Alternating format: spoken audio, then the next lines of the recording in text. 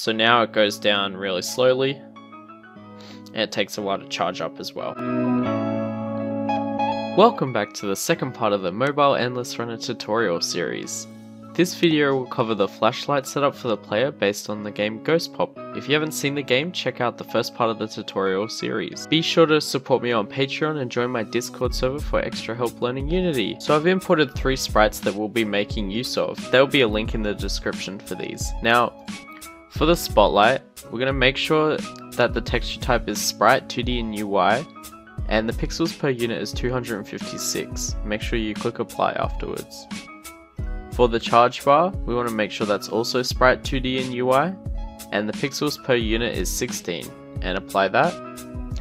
And for the charge bar backing, we want to make sure the pixels per unit is 100, set the texture type to Sprite 2D and UI, and apply that. So the next thing I want to do is I want to create a canvas. So I'm going to right click, UI, canvas, and I'm going to right click, create empty, and I'm going to name this my charge bar, because we need a bar to charge up, and it will go down when the player is using the flashlight, but it'll charge back up once the player isn't using the flashlight. So under here I'm going to create a UI image, and I can call this charge bar border. Okay, now for the sprite I'm just going to set it to the border. Awesome. And now if we take a look, this is our canvas, but it is our charge bar is very small, so we're going to move our charge bar up to here, and we'll probably move it across, and then we'll center it. And for the border, we need to make that bigger, just like this. Okay, so it's still a little bit too small, so make sure you adjust it around until we get to a nice size. So make sure you position the X and Y to be 0 and 0, and we can grab the charge bar itself and just center that. Awesome. And what we can do now is we can duplicate this, but I'm going to call it charge bar back, and we can drag this in.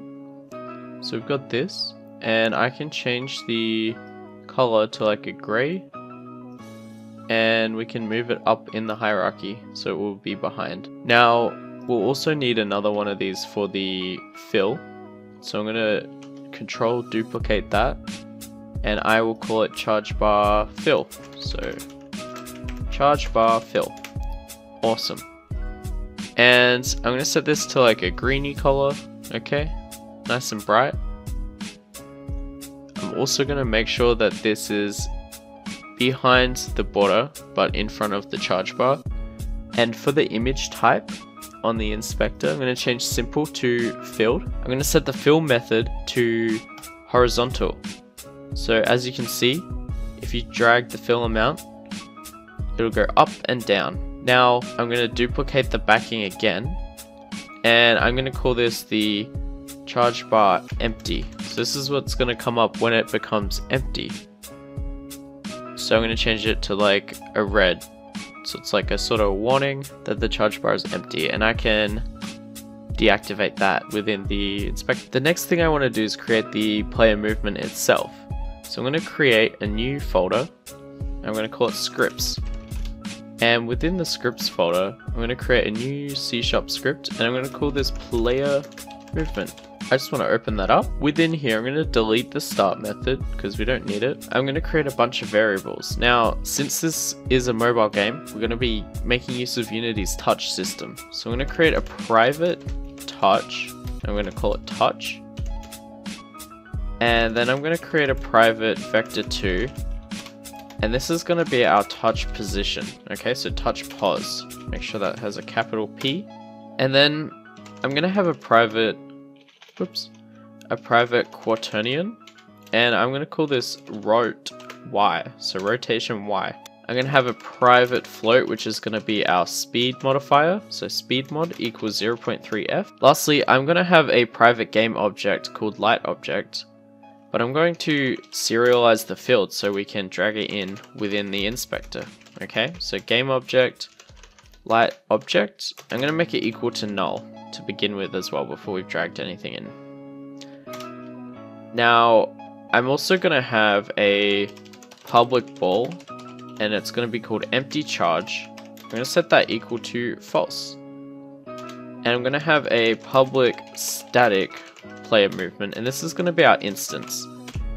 Now, we only want one of the player movements within a scene. We don't need two players within a game. So we can create this small way to make it singleton. So in our void awake, I can write instance equals this. So every time we call player movement dot instance, we're going to be referencing this particular script. Within our update void, we want to firstly check if our touch count is greater than 0. So I'm going to write if input dot touch count is greater than 0. Within that, I'm going to set our touch variable equal to the first touch that we get. Okay, so input.get touch. And we're going to get the index 0, so that's the first one. The next thing we want to do is I want to check if our charge is not empty. If not empty charge, then we want to set our light object dot set active to true. So long as we have charge, we're going to set our light object to true, but else we can set our light object, our light object's set active to false, because we don't want to display it. The next thing I'm going to do is I'm going to check if our touch phase has moved. So if touch.phase equals to touch phase dot moved, and it says a finger has moved on the screen. So we're going to check whether a finger has moved on the screen, and if it has, then we're going to grab our rotation y variable, and I'm going to make that equal to a quaternion dot Euler. And for the x value, I'm going to have 0. For the y value, I'm going to grab the touch's delta position in the x, and I'm going to multiply it by our speed modifier. And for the z value, I'm going to keep it at 0 and put a semicolon. Next, I'm going to grab the transform dot rotation, and I'm going to set it equal to our rotation y multiplied by our transform dot rotation. The last thing we need to do is go to the end of our first if statement. So if our touch count is less than or equal to 0, so else, what we can do is we can set our light object back to false as well, because we don't want it moving when we're not touching the screen. Awesome, so make sure you save that, and we can go back into our project, and I'm going to create another script. This is going to be our UI controller. Our UI controller is going to be able to control all of the UI within the game, firstly starting with our charge bar. Okay, so create a new script and call it UI controller. What we're firstly going to be needing to use is Unity Engine's UI system. So we're going to be using Unity Engine.UI.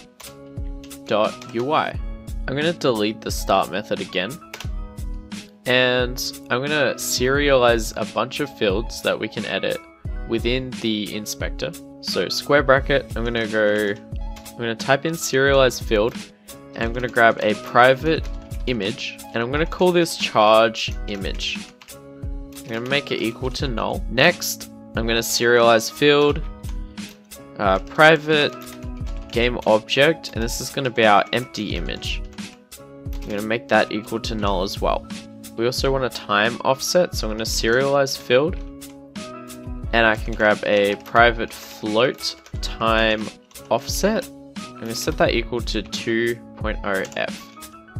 I'm also going to have a serialized field, private float time modifier, and this is going to be equal to 4.0f. These are all serialized fields, so we can't change these in the editor if we need to. I'm going to have a private float charge value. I'm going to make that equal to 1f. And I'm going to have a public ball using charge. And then I'm going to have a public static UI controller and that's going to be called instance. Now since we have an instance of it, I need a void awake. So void awake, and we can set instance equal to this. Within the update method, we need to control the charge itself. So we need to check whether we're using the charge or not, and if we are, then we can change our value, the fill. Okay, we can move it up and down. What I'm going to do is I'm going to check if we're using charge. If we are, we're going to change our charge value equal to mathf.clamp between 0 and 1. We're going to grab the charge value. We're going to minus our time offset, okay, multiplied by our time.delta time. Whoops. Time, capital T, time.delta time. Then I'm also going to grab the charge image, and we're going to set the fill amount equal to our charge value. Else, if we aren't using the charge, okay, we want it to fill back up, so we want it to charge. And to do that, we're going to do the same thing.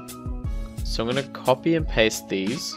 So copy and paste, except I'm going to change the charge value to add to the time offset by time.delta time instead of minus it, okay? And then I'm going to set it to the fill amount again. We also want to check if our charge value is less than or equal to 0, and if it is, what we can do is we can set the empty image to show the player that there's no charge left. So if our charge value is less than or equal to 0, we can grab our player movement dot instance dot empty charge, and we can set that to true. Now else, grab our player movement dot instance dot empty charge, and we set that equal to false. Within the first one, we also need to change our empty image, and we want to set it to active. So set it active to true, and we can copy the same thing, but we can set it to false instead.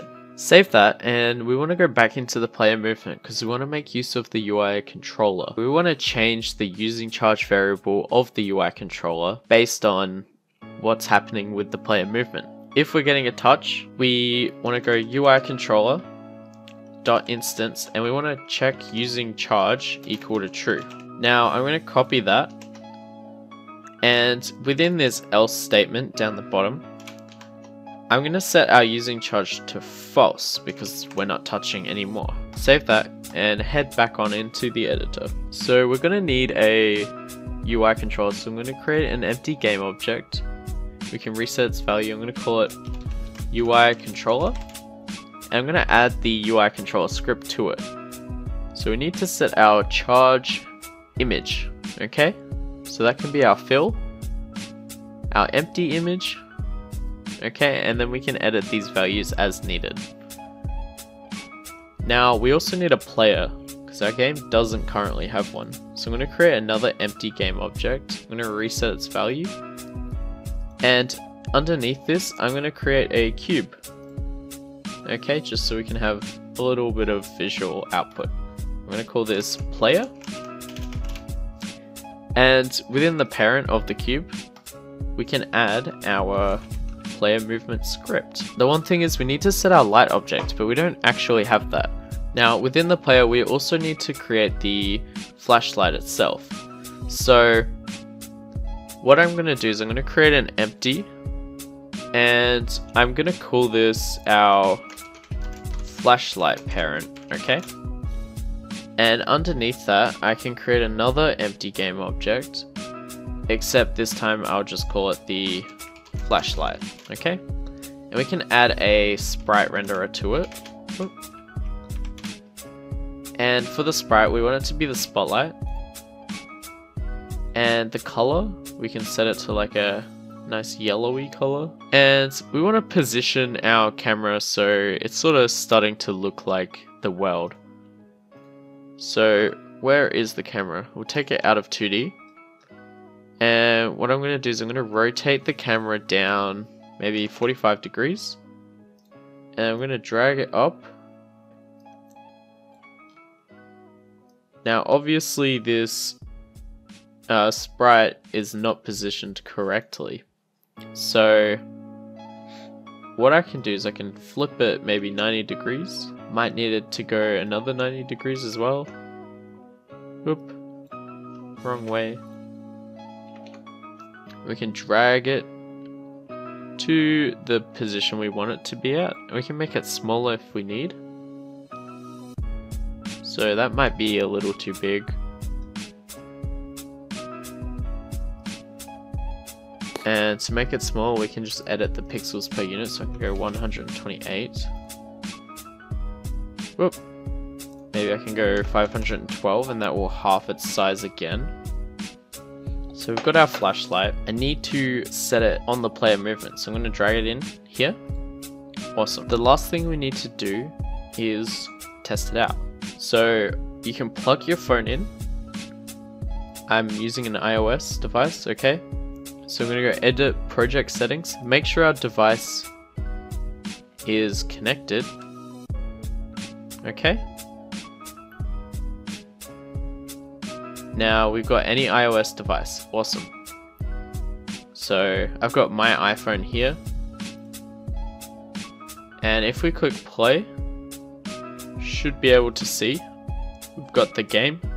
Now if we try to rotate the player, when we tap on the screen, we've got a flashlight coming up, and as soon as we get empty on the charge, it goes red. But what we can do is we can rotate the player around. Obviously the charge goes down too fast, so we can go into our UI control and change that. We can put it to like maybe 0.5. Okay. So now it goes down really slowly.